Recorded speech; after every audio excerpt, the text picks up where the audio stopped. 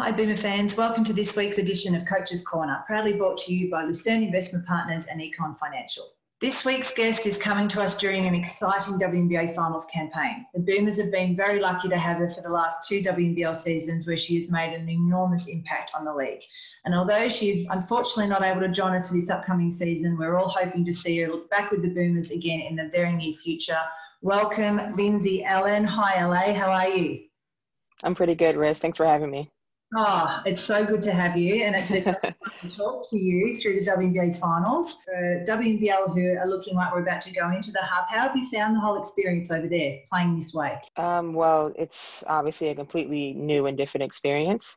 I think coming in, we were all just a bit sort of hesitant, just with how things were going to work, with practice, trainings, kind of any one-on-one trainings you might want to have, all sorts of stuff, testing and all that stuff in regards to COVID. I think as players, we kind of knew what to expect coming in, but yeah, we've enjoyed our experience, but I think it's been a little tough at times just being in a bubble, but we're grateful to be together as a team and to be together as a league. So I know when we spoke to Ash, she's got two teammates with her, two housemates, sorry. Mm-hmm. Do you have a housemate, or are you able to live on your own? What's your setup? Yes, I'm rooming with Asia Wilson, and it's just kind of like it's called the Lodges, but it's just like a regular apartment with 2 bedrooms. In hindsight, now that you've been through it, what would you suggest to all the WNBL girls about to go through this? What's some tips you can give them? I think definitely find an outlet for things you want to do outside of basketball, because when you're here in the bubble, you really can't escape it. You know, you see different teams everywhere, different coaches, players, even the referees, you see them around campus and all that stuff. So it's really hard to escape the league and the WNBA and basketball, but I think it's good to have a chance to just sort of unplug and get away from basketball, get away from thinking about the sport. For me, it's been just kind of hanging out with Asia. We'll watch random shows and all that stuff, and then reading and journaling a little bit, talking to family and friends from back home. You've had a fantastic season, only losing the 4 games for the season. Now, it's funny because Connecticut came in, I think, 10 and 12, and you guys were very clearly first, but Connecticut seemed to be coming in with some really good momentum. So, unfortunately, you dropped game 1. What was the conversation after game 1 going into game 2, which is tomorrow? I think a little bit of it was just we were a little rusty. We hadn't played in a week before game 1, and Connecticut had played 2 games already up to that point. And so coming in, we knew we were going to be a little bit rusty just because we haven't played in a while. We were so used to playing every other day. We had to take it to a completely different level because it's playoffs time. Teams are going to be more passionate. They're going to be really going for it. And so we realized that, we couldn't just sort of think it's fine to drop 1 game and think that, we'll be okay. And so we started off game 1 and didn't really set the tone that we wanted to. And it's unfortunate just considering it's game 1 of the series, but thankfully it's a 5-game series. And so I think we're going to turn it around from here. You had such a phenomenal 2 seasons with the Boomers, and unfortunately you've had to manage a pretty annoying and ongoing knee injury. So how are you personally feeling this season? Yeah, I think I'm managing myself pretty well. I think we have a great support staff here in terms of just kind of making sure that we're staying on top of things, and that anytime we have any sort of injuries, bumps, bruises, little things like that, that we get those tended to right away so that they don't turn into something more. As someone that's gotten to know Ezzy so well over the last 2 seasons, and you've been on your own wonderful WNBA journey, how fantastic is it for you personally to see Ezzy making such a great impact on her debut season? Oh yeah, it's been so great to see. Just because, I was chatting with Ezzy a lot when I was back in Melbourne just about the WNBA and whether she was going to go, whether she thought she was ready. And just to be able to go from those chats to now where she's playing incredibly well and she's really fitting into their team very well. And, the team kind of relies on her in that role to just kind of fill out that role. And I think she's doing really, really well. I think Seattle was such a great fit for her in terms of just the club and her teammates and the coaches. I think she's just been exceeding incredibly. Tell us your personal journey getting to the WNBA and then the WNBL. Yeah, so for me, it started in college. So going to Notre Dame for 4 years. And I think I knew pretty early on that the WNBA and playing overseas and all that stuff is where I wanted to get to. Just trying to picture myself at that level and learn more about just the league in general was good for me. And then I got drafted senior year, and so went off to New York for my rookie training camp. Ended up getting waived at the end of training camp, but then I was brought back.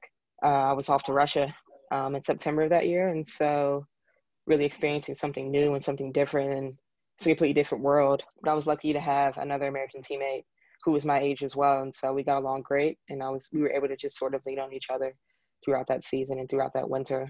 And then in sort of February of that next year, my agent mentioned Australia to me and mentioned possibly playing in this league and that a team was interested.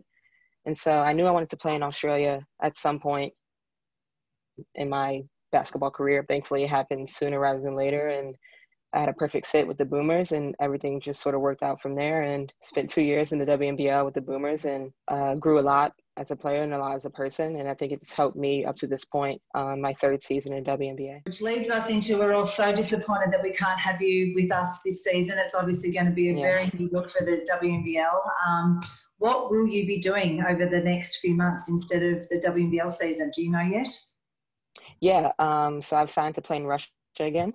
And so that will probably start maybe mid-October, just depending on when we get done here and when I get my Russian visa. But yeah, headed off to Russia, and Brianna Turner is actually going to be my teammate over there, so that'll be exciting. Let's kind of reflect a little bit on your last 2 seasons, because obviously every Boomer fan absolutely adores you. Your teammates, your club all adores you, and we're going to really miss not having you with us this season.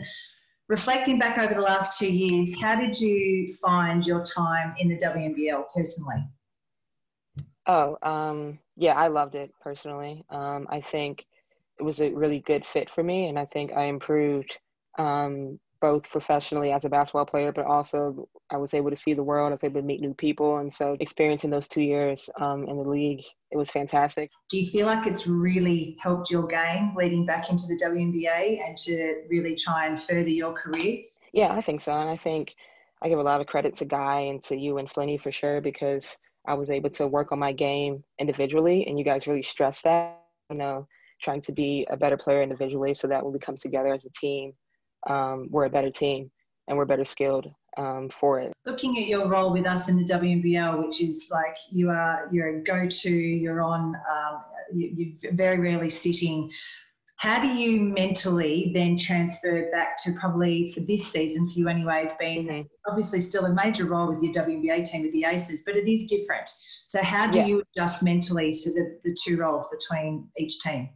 Yeah, I think for both, it's all about just trying to strive and be the best you can be in your role. And so with the Boomers, it was, court a lot and facilitating the offense a lot and getting us into stuff. And I think with this team, it's more so just trying to fit into the role that Bill needs me to fit into. I know everyone on this team has a role.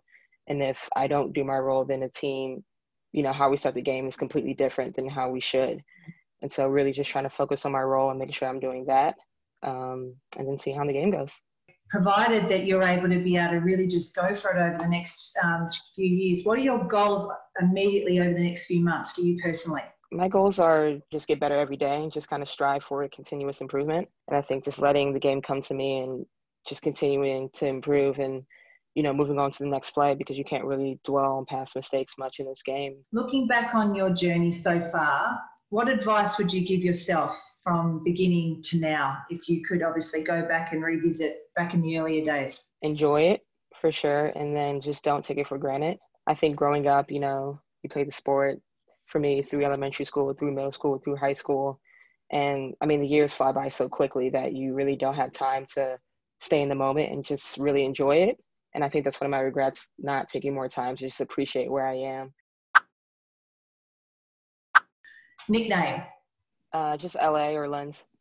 Favorite saying or word? Probably just it is what it is. Because sometimes it just is what it is. Outside of basketball, what is your favorite thing to do? Either reading or watching the TV show on like Netflix, Hulu, HBO. Favorite book? I read this book a few years ago when I was in Russia. It was called Mr. Penumbra's 24-Hour Bookstore. And it was just kind of a random book I picked up because I liked the cover, but it ended up being a really good book. Favorite playing number? 15. Where does that come from? So growing up, I was playing for a team, and this was around like 03, 04, and it was Carmelo Anthony's rookie year. And I just loved his game. I loved his style. I loved everything about him. And so he was 15 with the Denver Nuggets. And so I decided to be 15, and it just kind of stuck ever since. What did you study at Notre Dame? Management consulting. What do you want to be when you grow up? Like maybe learning a trade or maybe going back to school for a couple of years to be a nurse or something. No. Yeah, I just have no idea. Favorite board game or card game? Oh, I love spades. Do you play any musical instruments? Yes, growing up, my parents made all of us, me, my brother, my sister, take piano lessons. And then I played oboe for a little bit in high school. And I'm learning guitar a little bit right now, but I don't have it with me here in Florida. So I haven't played it since like mid-June, probably. If you could invite only one guest to dinner, who would it be and why?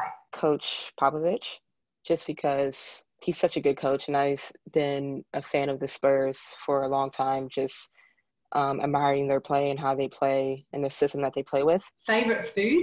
I might say pizza right now. Your biggest pet peeve? I hate when people like are walking with flip-flops and they don't pick their feet up. So like the flip-flop just drags with every step. It's just kind of, you hear it. It's just like, you try not to let it bother you too much, but it's just like, pick your feet up just a little bit. Any other standout memories from the last Boomer season? This past year when we went to Gippsland for like fire relief stuff, and we were able to kind of ride on camels for a little bit, and just kind of seeing everyone's reaction to seeing a camel probably for the first time, and just not really knowing how it's going to react to us and not really like having any sort of preparation to how you're going to face a camel was pretty cool. See how chill they are and how calm they really are. I think that was pretty cool. Alay, it's been so great chatting with you. Best of luck with the rest of the WNBA season. We're all cheering for you and hope that you come up against Ez in the grand final series. Best of luck in Russia. We're really going to miss you this upcoming WNBL season. From us to you, we all want to say we're going to miss you, but best of luck, and hopefully we can see you back with the Boomers the following season. For sure. Thanks for having me, Russ.